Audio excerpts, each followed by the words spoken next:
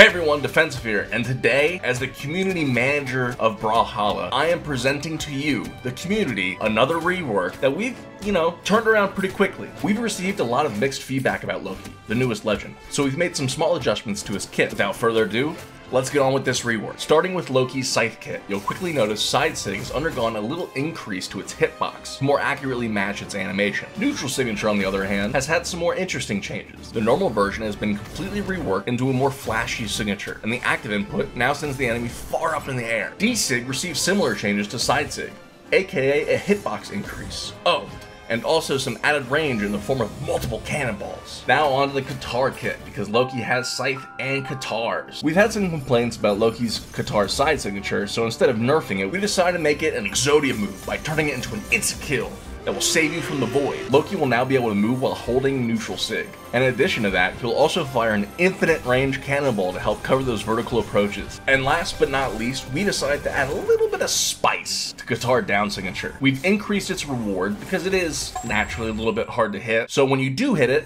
your enemies will be greeted by a tremendous explosion at the end of it. We sincerely hope you liked this rework. Please leave your feedback in the comments and let us know who you'd like to see balanced next. Have a happy Spooktober, and see you next time.